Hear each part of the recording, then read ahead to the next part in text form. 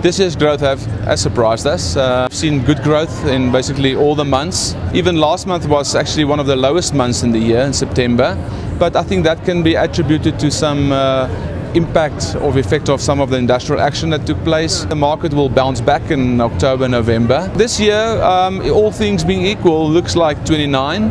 If we have very strong months in October, November, that can actually exceed.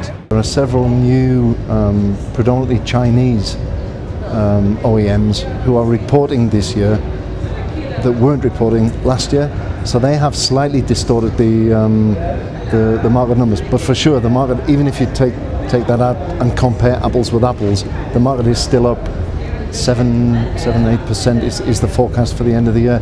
Within 2 years, we will almost have doubled our market share in a market that compounds at 7% a year, more or less. So we've massively overperformed the market. But the market growth is significant. Obviously, it's an emerging market, South Africa, and it's business is booming. We predict a market size of between 28 and 30,000 units for next year.